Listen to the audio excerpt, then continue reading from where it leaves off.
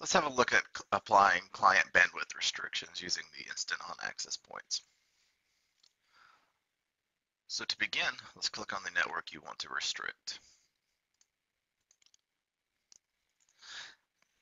Let's select options. So just for testing sake, this client is currently connected to this network, so let's give it a test.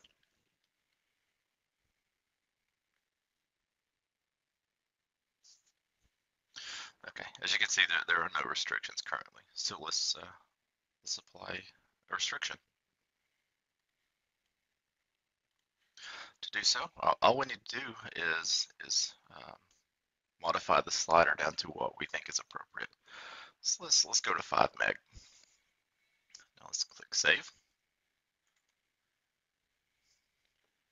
Now it will take a moment for the client to replicate.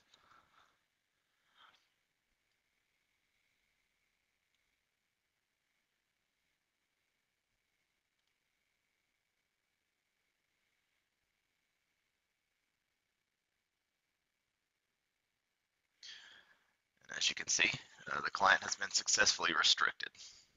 So that is all that is needed to apply a bandwidth restriction to a client using the Aruba InstantOn access points.